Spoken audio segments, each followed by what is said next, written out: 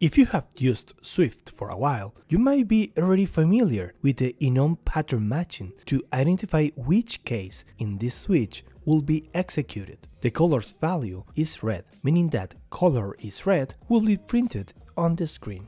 You may also know that we can review multiple values at the same time using a tuple instead. In this example, we are creating a CYMK color from two RGB colors. The values we are passing to this function are red and blue, and this is matching with one of the cases, so we proceed returning magenta.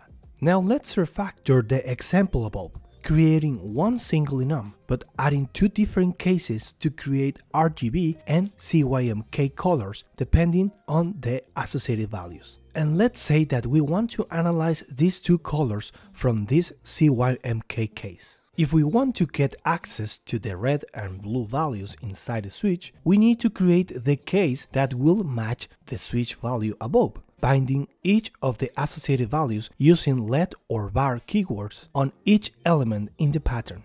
Now we have access to both colors. We can simplify this binding process using let or var at the beginning of the case, and this will make the binding automatically, regardless the number of associated values. This is pretty convenient for most of the cases, however, please be aware of this. Let's create a variable color1 outside of this switch. We want to use this value as a default color, and we want to compare it in this code. If you keep the code as it is, the color1 variable above will be overwritten by the binding created from the caselet. This means that Swift is creating a new color1 completely different from the one above, and color1 value is still red, meaning that the default case will not be executed.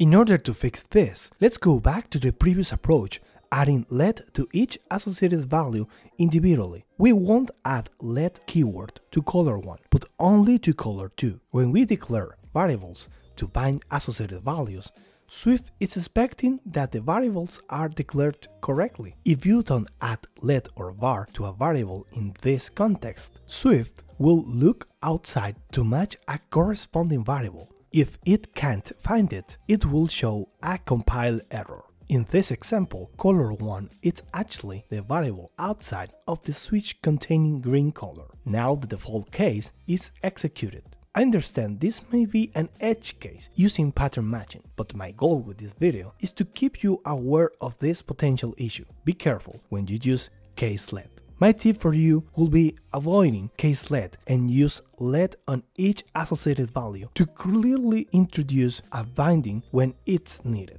The final word is to you. What do you think about this? Let me know your thoughts in the comments down below. If you want to learn more about enums, check out this video where I explain all you need to know. And remember, my name is Pete and this is Swift and Tips. Thanks for watching and have a great day.